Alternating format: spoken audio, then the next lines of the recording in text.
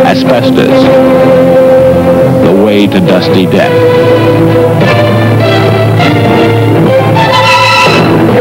The asbestos in this particular school was not on the ceiling. It was used to insulate the piping system. If intact, the insulation is no problem. But when it frays or is broken off, the asbestos dust is released, and as we now know, even a short exposure can be fatal. But still, Dr. Selikoff told us recently, not much is being done.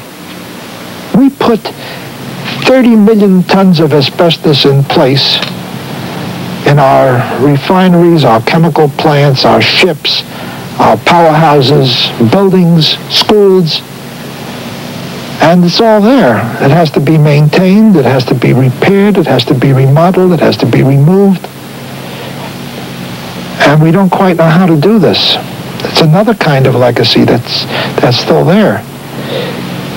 One of our worries is that we don't know what to do about it. At the moment, we're sort of keeping score. We're ticking off people as they die. The treatment has not improved since I spoke to you last. We don't know what to do for mesothelioma. It's invariably fatal.